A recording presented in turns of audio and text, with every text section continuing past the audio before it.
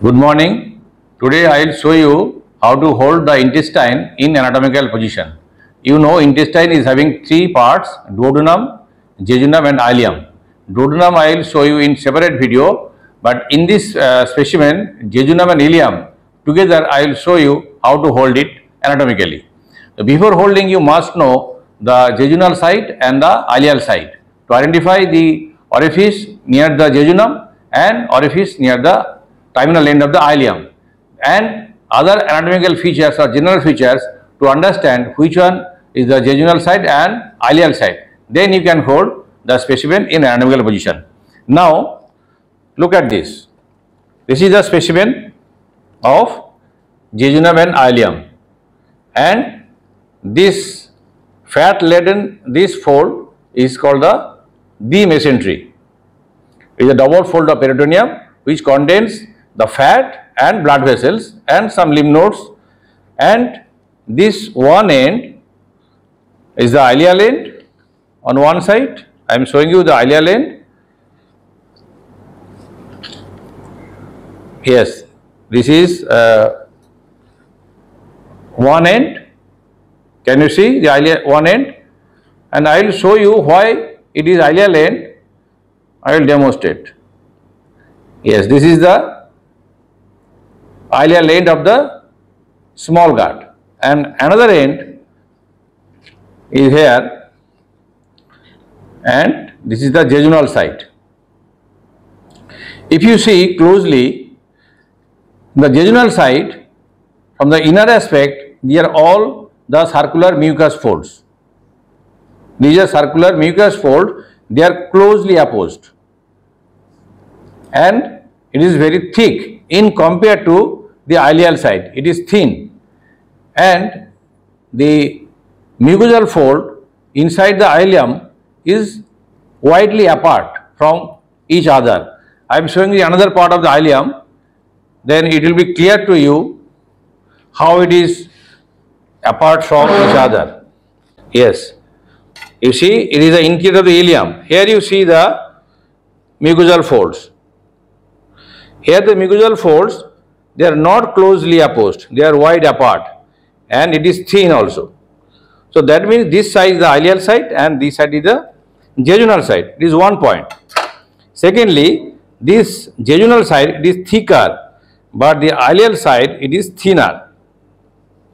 And number three, if you closely see the mesentery, if I hang the intestine, then you can see this area.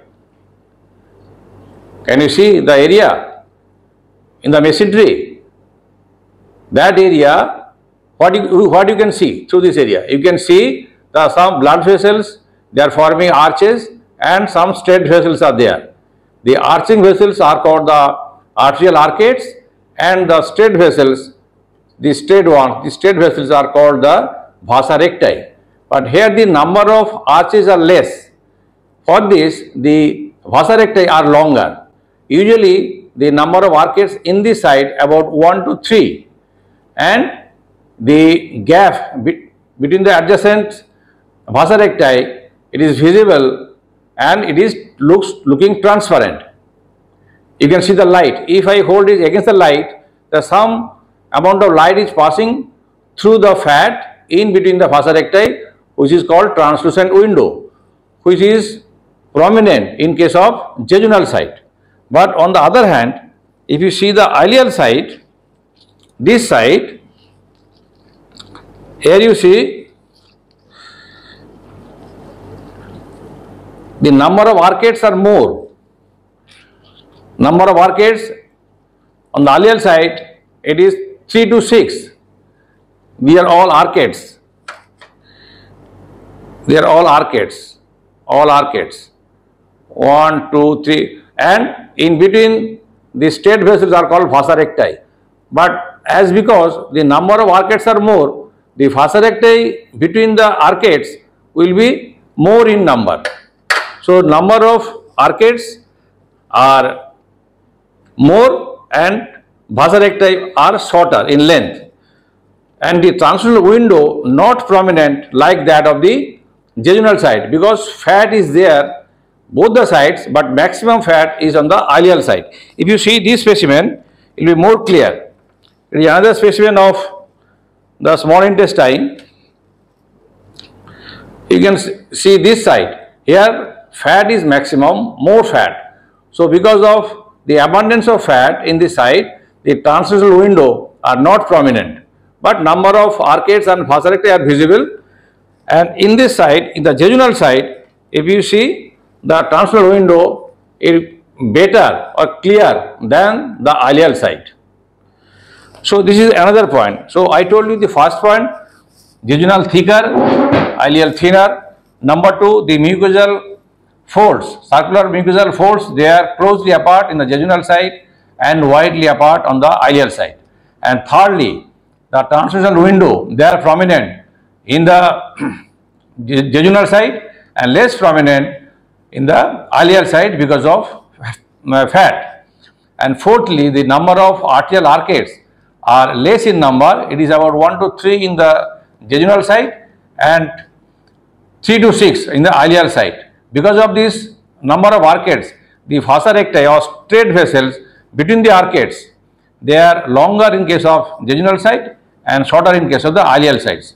So keeping all these features in mind, you have to hold the viscera or specimen of jejunum ileum in anatomical position.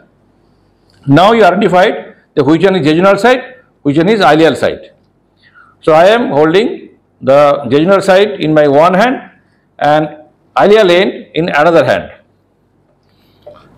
This is very much coiled, and you know the total length of the jejunum and ileum is about 20 feet, out of which the jejunal part is about 2/5, that means 8 feet, and ileum about 3/5, that is 12 feet.